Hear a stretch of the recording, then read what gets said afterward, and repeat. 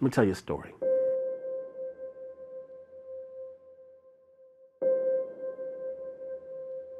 I think what attracted my parents to this organization, this cult, was really the certainty of it. It's a real power to know exactly what is going to happen when you die, where things stand, what the universe looks like. For me growing up, it was kind of like being Harry Potter and everybody else was a muggle.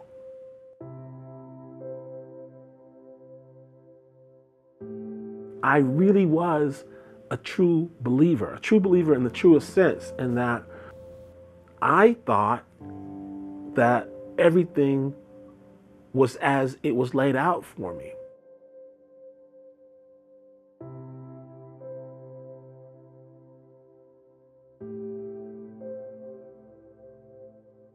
The Heaven's Gate story sounds familiar. I know what it's like to believe something that no one else believes. I think to some degree, I understand where these people were coming from. These are searchers, these are seekers, these are people who want to do good in the world, who do have a spiritual side that they want to explore. And in this case, it was corrupted, I think, by someone who maybe didn't have their best interest at heart.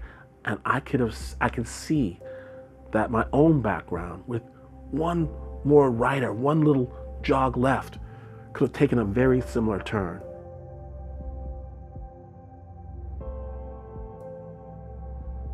The reason why the story of Heaven's Gate scares me so much is because I could see my own organization primed to do very much the same thing if the leader had said, this is what we're going to do.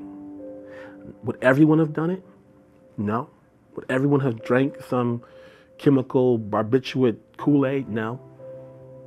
But would 60, 70% of people do it because our leader said to? I would think they would. And just that idea that your very existence is so dependent on the whims of some distant leader is scary.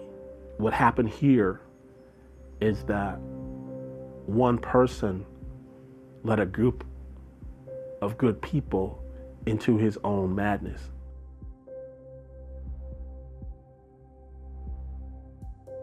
For me, it's a personal do-over. I get to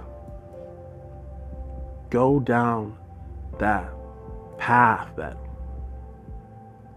I fortunately rejected in my teens and say, what if?